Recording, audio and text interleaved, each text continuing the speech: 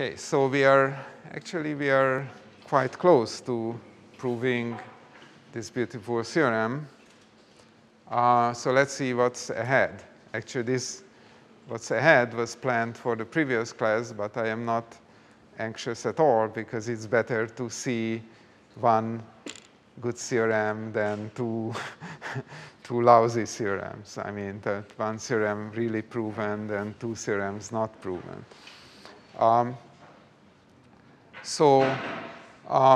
But I will prove everything. So I will get to everything I want. So just take it easy. So what does this slide say? So this slide says one thing.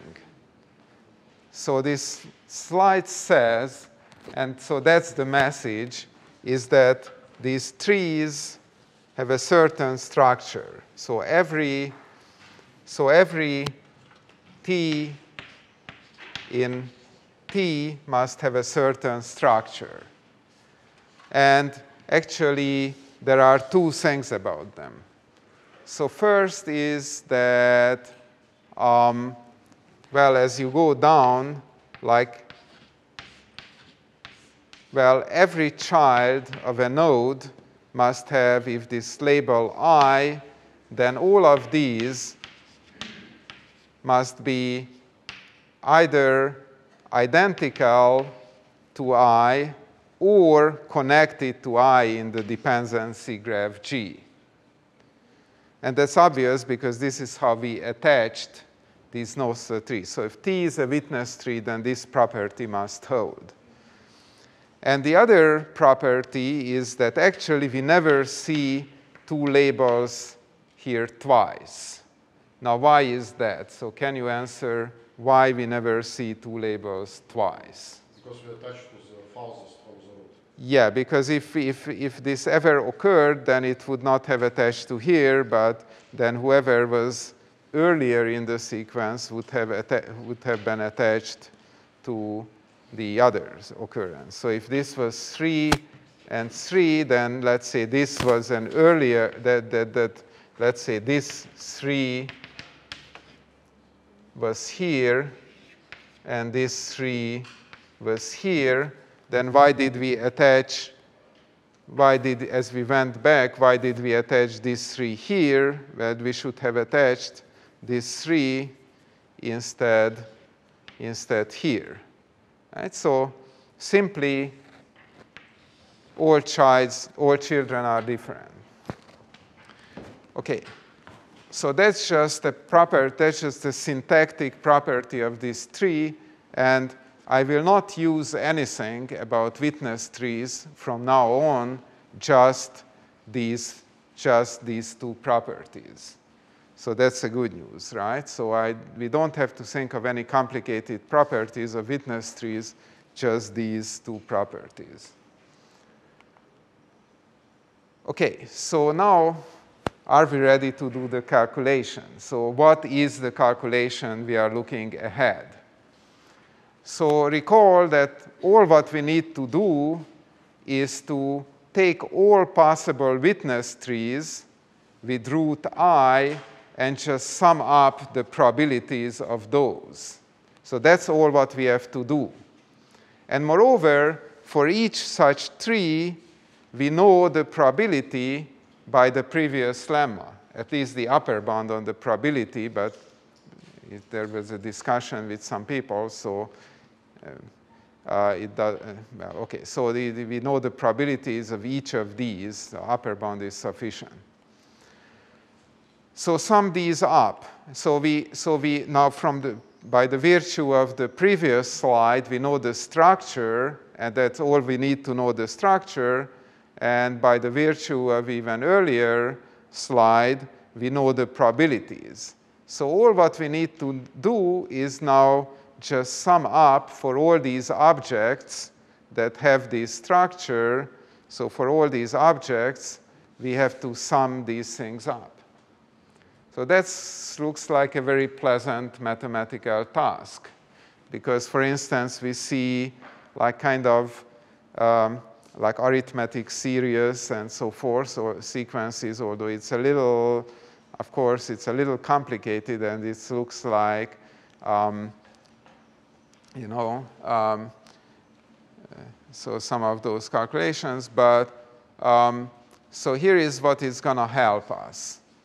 So the Galton-Watson branching process. So what is the Galton-Watson branching process? So that's going to be the tool of doing this summation. So that's just a technical tool, and Gabor could have done it, or Gabor and Moser and Leo could have done it differently. But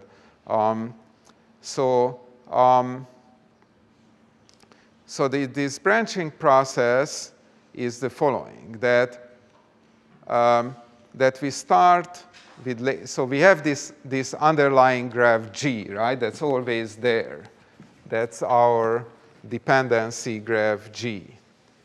And so this G like never changes. So we have a graph G, let's say 1, 2, 3. And so we start from a top node where we want to start from I, and so we fix the top node. And then we are now attaching children. And to 1, we can either attach 1 or we can attach 2. Because we can either attach itself or a neighbor. Now, we actually, so now we also have, so G is carved in stone, but also the Z1, Zn in the Lovasz local lemma are also carved in stone. So with probability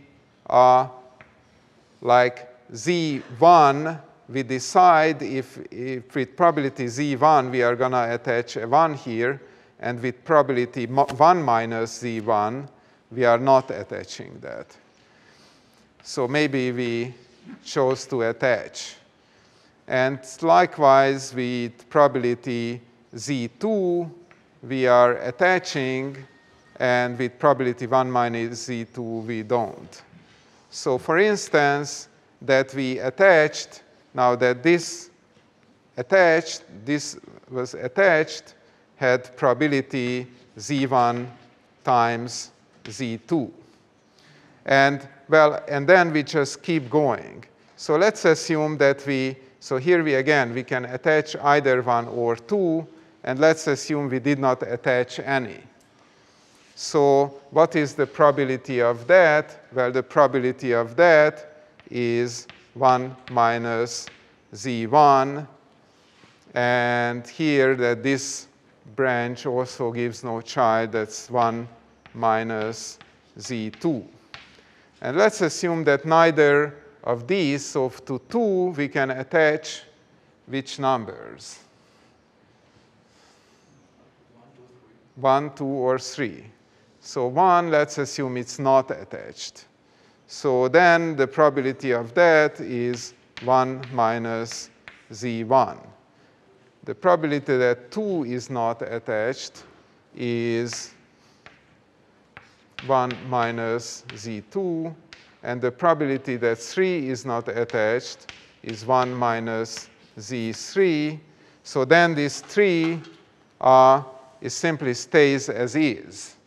Right? So it won't branch anymore, it stays as is. So we get that this 3 we get exactly with this probability. So that's the Galton-Watson branching process. But you know, if it had a child, it could have yet more child, and so forth. So eventually, if this process just dies out and it will not, no children will like bring any more children, then it freezes into some tree. So that's the Galton-Watson branching process. So now here is a lemma which says that the probability of a tree that the Galton-Watson branching process yields a tree like this, or like any fixed tree T, is exactly this expression. Now, what is this expression? Well, the zi's are, oh, I'm sorry, okay. So so this does not need any explanation. So this contains the z primes that I did not talk about. So the z prime is, by definition, is this expression, which is like, for instance, here the z2 in this case, I mean the z prime 2, what would be the z prime 2 in this case? Like for this particular tree, and yeah, so what would be the z prime 2?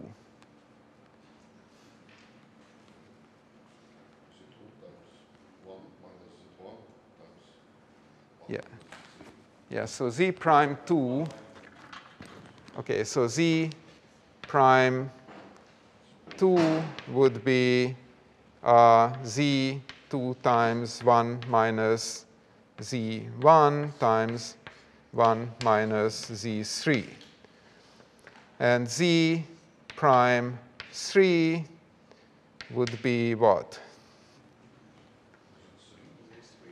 z3 times z2. And z1 prime is z1 times 1 minus, so now the neighbor, right, z2. Okay, so this is assuming. Okay, so this lemma says that, for instance, the probability of this tree is supposed to be, okay, 1 minus, so that's the zi is the root node, right? The I was the root. So here 1 is the root, so 1 minus z1 divided by z1 times, and then you have to multiply, like you take all the nodes here, and you have to multiply all the z primes, like z. So these are all the z primes. So you have to multiply these, like in this case, because it contains, no, I'm sorry.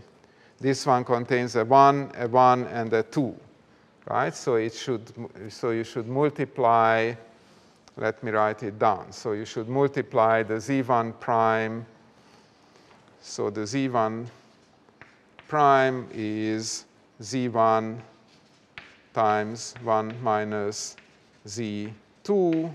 And again, the z1, you have to z1 prime. So I'm just writing a square here. And then the z2, which is z2 times 1 minus z1 times 1 minus z3. And so this is the probability, right? But this is also the probability, right?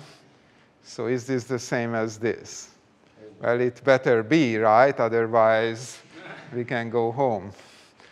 It's the same if you add a closing parenthesis in the last probability. I did not. Thank you. So that was what I was missing. Okay, so hopefully it's the same. So the 1 minus z1 here occurs whatever once and twice, and here occurs once and twice.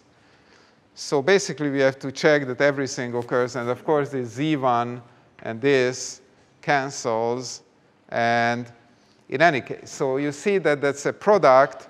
So you see that this is a product and that's a product, and for the lemma, it's kind of mechanical. I mean, there is some slight mathematics to prove it, but I am not going to prove it, because you see that these are all product, that this lemma just says that it's a certain kind of product of the zi's and 1 minus zi's that occur in the nodes, and when you do it in the natural way, that's another product, and you just have to prove that, like after cancellations and whatever, you get the two products are the same. So that won't kill any of you to prove it. And that's not the point. The point is the following conclusion. And that's the concluding side of that's the conclusion. Yes? I think the probability that this particular tree appears in the sequence Yes? is actually 0 because it has 1 and 2 as children of the node 1, and this probably gives that strict inequality that were on the slide earlier. Why it doesn't appear?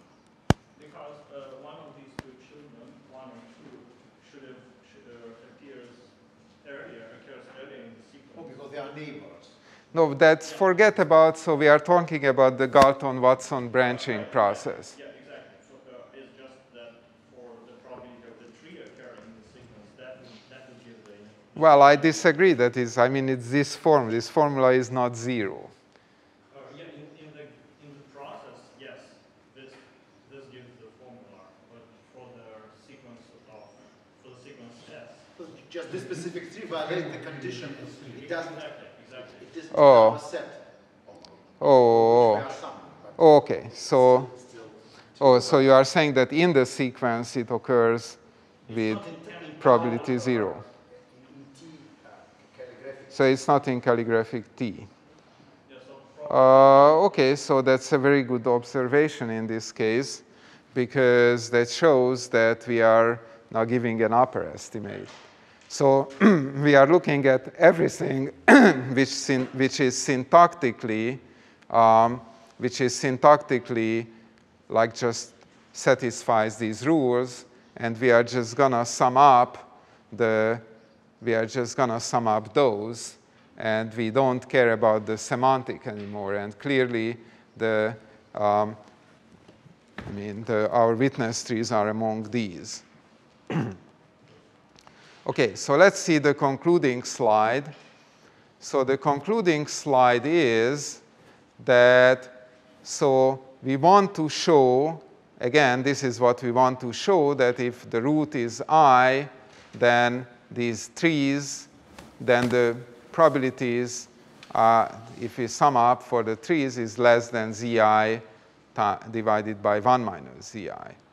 So,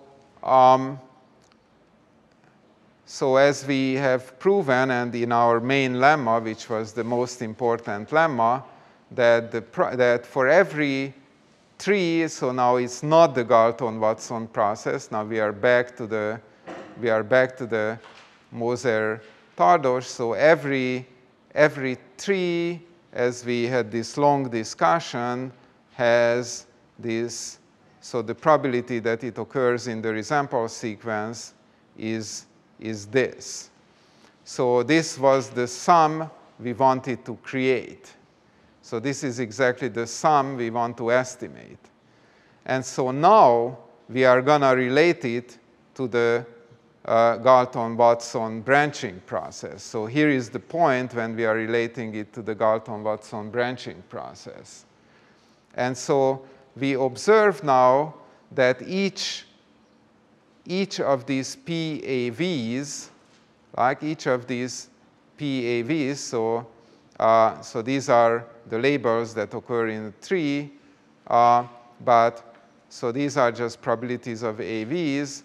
Well, if you look at the definition of Z, if you look at the definition of Z prime, right, that was just exactly what occurred in the right-hand side in the standard LLL condition, right? The ZV times the product of 1 minus the neighbors. So the ZV prime is if the Lovasz local lemma condition holds on the PIs, then this is an upper bound on the PI. So now I can, here I can estimate the PIs from above, estimate the PIs from PAV above from ZV.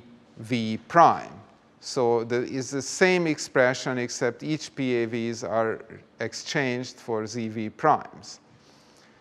And so now here, I am, so now this is for a particular tree, then I get this product. So what is this product? Well, now if I go back to the previous lemma, then this product is almost the probability with which this tree occurs in the Galton-Watson process, except that this probability is multiplied by zi divided by 1 minus zi. So this product is pt times zi divided by 1 minus zi. So let me just so let me just write it that way. So it's pt. So now I am writing pt times zi and 1 minus zi. So I'm exchanging this product with pt times zi divided by 1 minus zi. So once I have done that, then so I have the zi divided by 1 minus zi plus the sum of all pt's. And now here comes the finale, because the sum of pt's, well, these are the sum of probabilities for each, well, for each t's, for each different trees with root I that occur in the Galton-Watson process. But the sum of, but you know, every run of the Galton-Watson process produces exactly one tree, or maybe 0 tree, because it might go to infinity. So this sum, this later sum, is actually just 1. Right? It's just the sum of exclusive events in a probabilities of exclusive events in a probability space, so it's 1. So actually this sum is 1, and so at most, and so I get that this is at most zi divided by 1 minus ci. So finito, how to say that. So now, let's see how much time we have. 15 minutes. Okay, so let me, okay, is there any question? So there is a kind of technical question, but imagine we take the instead of the farther from the roof vertex, we take the historically first vertex when we select to which parent we connect a given vertex. So where the proof breaks, or it's still okay? Well, I would have to think about, right? You just should have to think about two things. Does it have the product theorem still? And does it have the, but the product theorem will hold, because for the product theorem, all what you need is that if two guys interfere, then the other guy should be also, if a guy interferes with you, then that guy should be also on the tree somewhere. So the product theorem requires only that. Now you also need that every tree occurs once. But then you might have some vertices with the same matrix at the same level. Yeah. So first vertex was 4, and then you have 4 twice, so 2 more times, then you rotation to this 4, and you will Is it Akno? Akno. Apply even what's in the process, since we have a vertex has more than one sun with the same label. No, we take the first, historically first key. Let's discuss this later. I didn't understand this, but it's not important. Yeah, so it of course, if you can do it, so the question is if you gain something by it. No, nothing, but just. No, it's interesting because all these variants can be interesting because of many reasons. So But indeed, one should just check those two things. So we have like 15 or maybe only 10 minutes. So again, I have already said several times that the Moser proof gave this, maybe I did not say it, gave this elegant information bottleneck argument. And it also reaches the LLL bound. What I did not emphasize, though, then of course it was a creative leap of Joseph Beck in '91 to consider the efficient version of LLL, because the LLL was created in '71, and like it was so beautiful that everyone was happy with this beautiful mathematical proof, and nobody was thinking that, okay, but how about actually finding the coloring or the solution? So Beck raised the question and answered, but he did not reach the LLL bound. He got something worse, and his proof was not something that you would say it's from the book of Erdős. You know that the book of Erdős is which contains the most beautiful proofs, while I think the proof that I explained, like in the previous class and now, I think it's from the book.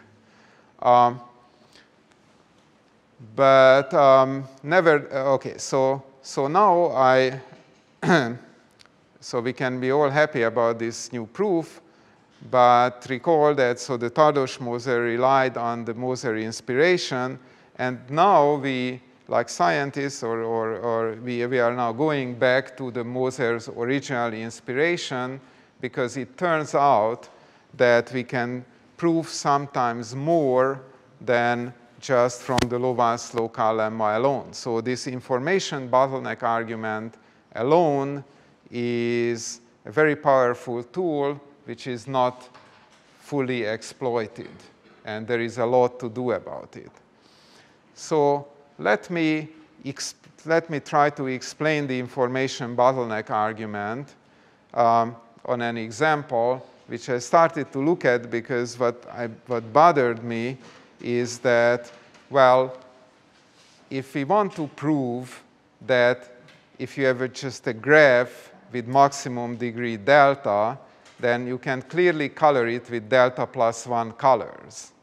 You can also use the Lovasz local lemma, but it gives something that you can color it with 2e times delta colors. So how comes that this big shot Lovasz local lemma gives a worse bound than the trivial greedy algorithm? So here I am trying to now employ the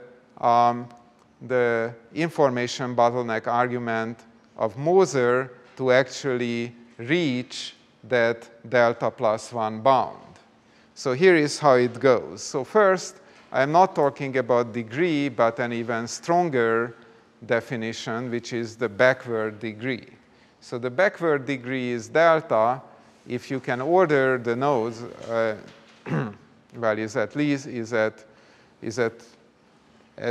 most delta, if you can order the nodes such that, well, from the number of edges that going backwards from a node is at most delta. So if you have such an enumeration. Now clearly, the greedy algorithm colors this such a graph with at most d plus 1 colors. Right? Because when you go to the next node, then you see d colors, so you always have an extra color with which you can color that node. So as you color it inductively, then clearly the chromatic number of such graphs, like for instance a pass, has delta what? Delta equals 1, right? Because for a pass, if you order it right, you just, okay, so delta 1, and the pass can be colored with 2 colors.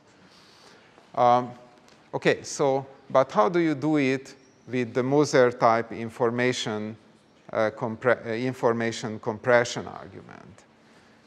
So for that, for the Moser type information compression argument, you would need an algorithm first, a randomized algorithm.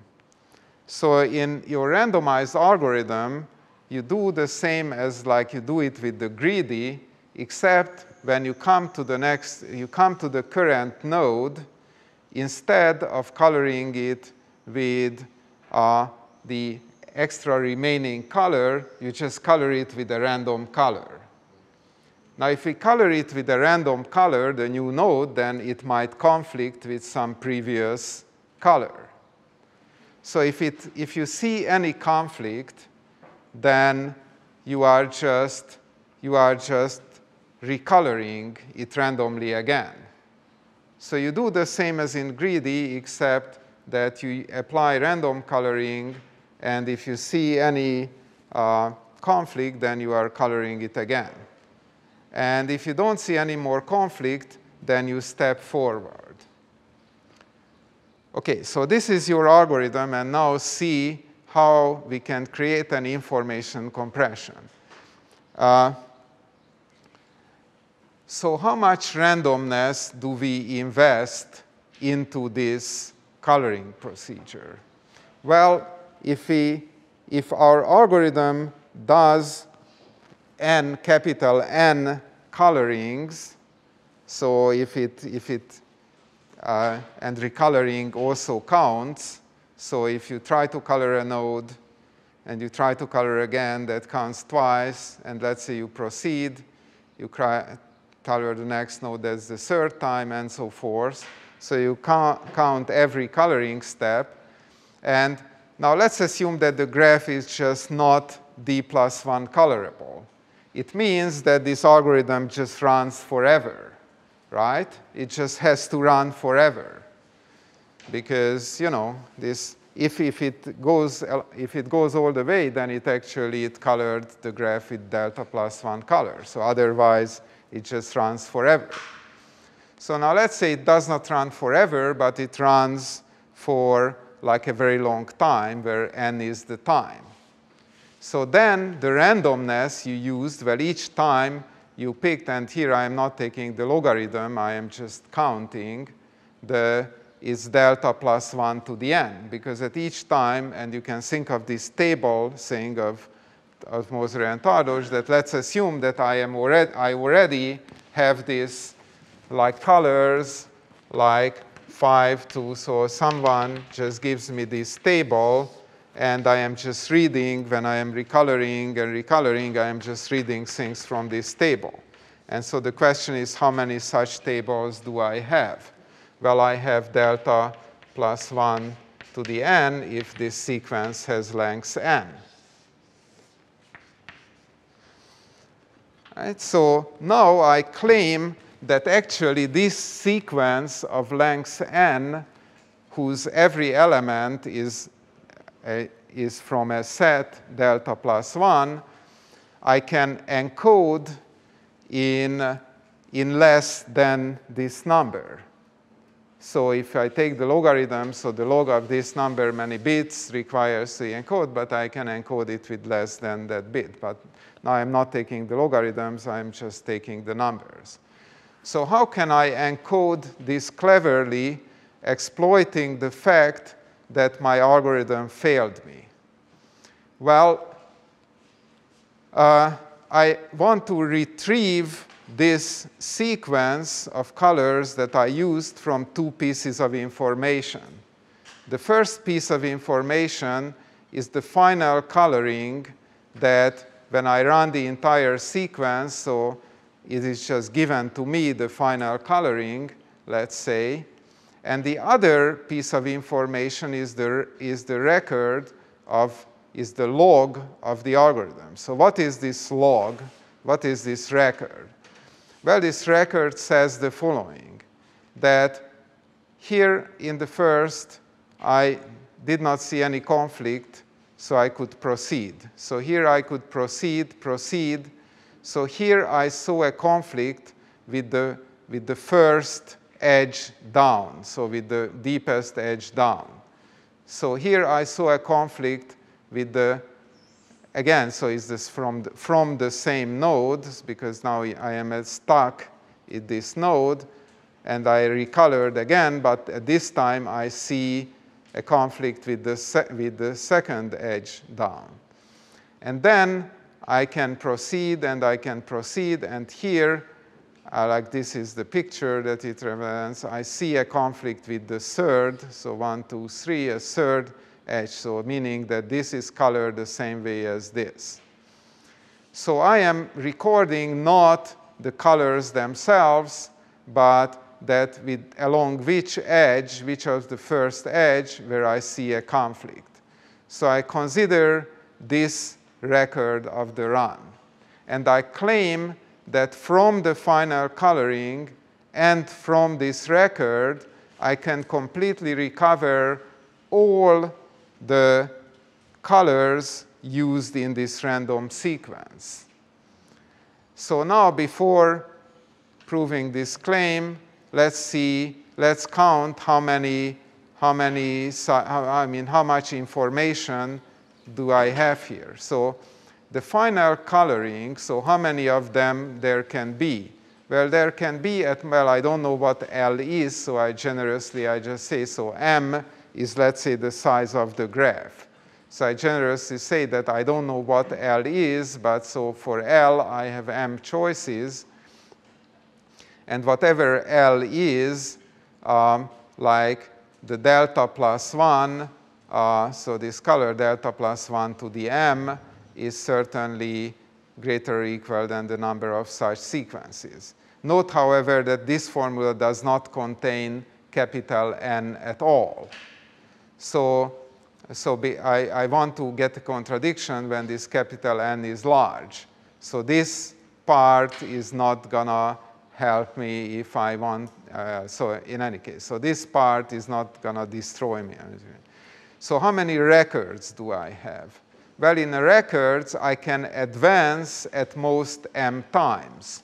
So here I have, like in this sequence, I have these advanced signs at most M times, and the actual numbers at most capital N times. So it's the places of these advanced signs is, the configuration without knowing these numbers is this. And I just generously, again, put here an M because I don't know whether it's really M or it's M minus 1 or M minus 2. So I don't know the number of these bars, so how far I proceeded. So this M factor of M accounts for that. And finally, what is most crucial is that there is this, instead of delta plus 1 to the n, there is this delta to the n.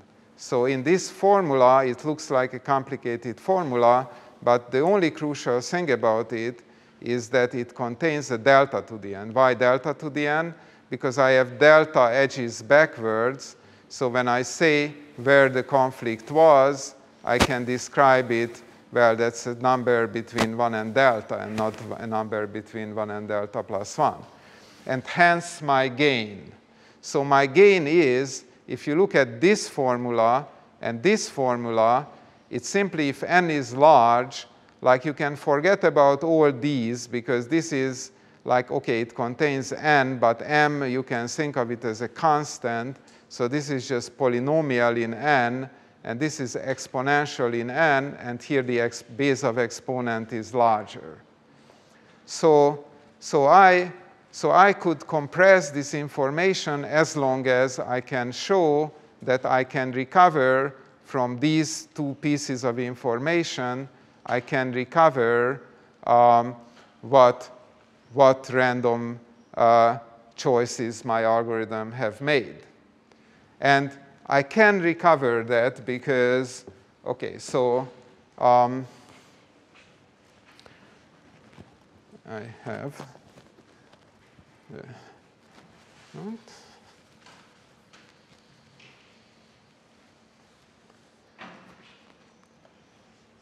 okay, so how do I recover it? So let's say this is my final coloring. Let's say, so pick a number like 5. So 1, 2, 4, 5, 3, 2, 1, 1, 4.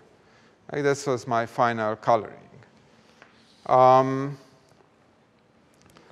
And so let's assume that I have invested, okay,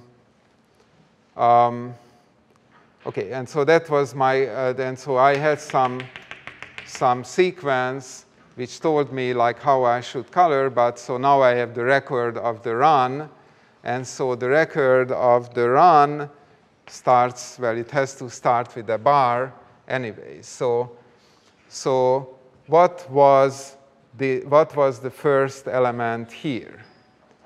Well, the first element here had to be 1, right, because I proceeded here. At the final color here was 1, and so this did not change, so that had to be a 1. So, okay, so here I proceeded again, let's say, and so therefore, the final color, well, it did not change since the beginning, so it had to be a 2. So now let's assume I had this bar, so the next color had to be a 4. So now it said that when I am, so okay, so now I arrive here. And so here now I colored it somehow with some number, but when I colored, okay, so I know, of course, the graph, so I know that, let's say, that these were the 3 edges out from this node. And so now this 1 tells me in this record that the color with which I colored conflicted this. So since it conflicted this, well, the only way it could conflict this, that it was also a 1. So that question mark was a 1. Right? And so then, I colored, and at this time, it conflicted with this. So again, it conflicted with this, so it means that next time it was a 2. And then it did not conflict, so it went on. So now it stepped here. And then I know that, then it went further. So I know that the color with which I colored here was 3. And then, I'm sorry, there was a 5. So the 5. And then again, it went further. So that was a 3. And again, then it went further. And so now, again, it was again conflicted with the third one, that was this, let's say. So the 3 went out, and with the third one, so it was a 5, and so forth. So you agree that from that sequence, I could recover the original sequence. So, but now again, if I count how many ways this can be done, is this number of ways, and this is less than that, and so that's not possible, right? So it means that that there ought to be a lot of random choices,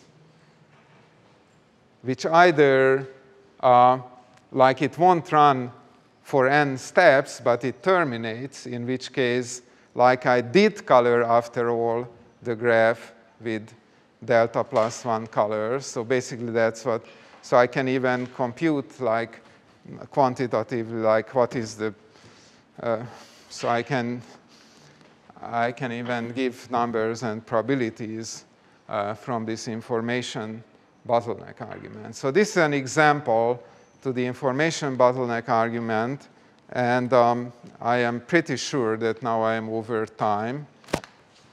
But let me just check to verify indeed. But naturally, I wanted to finish the argument. I